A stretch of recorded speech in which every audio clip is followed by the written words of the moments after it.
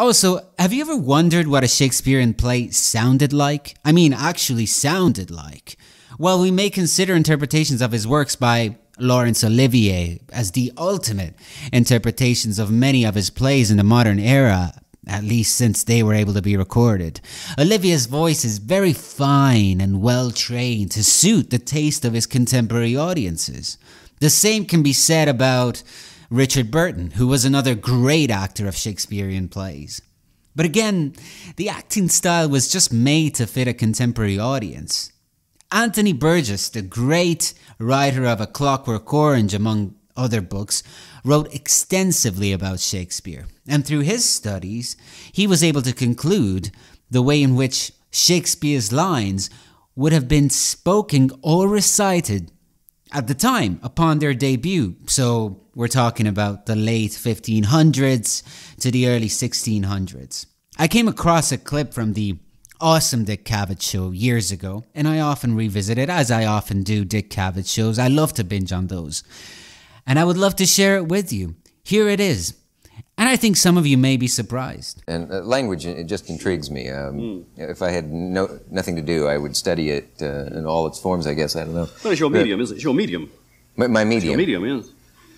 But, sorry. Well, we were going to do some actual Shakespeare for us, the way that the people sitting there in the pit used to hear it. Yes, indeed. Now, let's take Hamlet.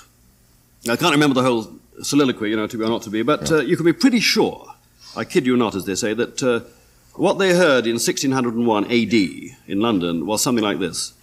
To be or not to be, that is the question. Whether it is nobler in the mind to suffer the slings and arrows of outrageous fortune, or to take arms against a sea of troubles, and boy oppose and end them.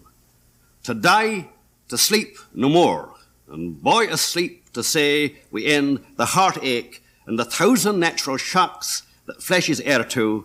'Tis a consummation devoutly to be wished. Devoutly? Devoutly to be wished.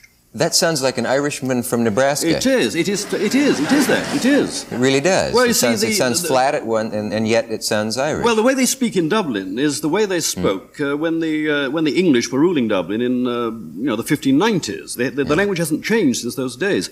When we talk about Irish speech, we don't mean the speech of Irishmen. We mean the speech of Englishmen in that period, which was transplanted to Dublin. So the say and a cup of tea is not Irish; it's pure English.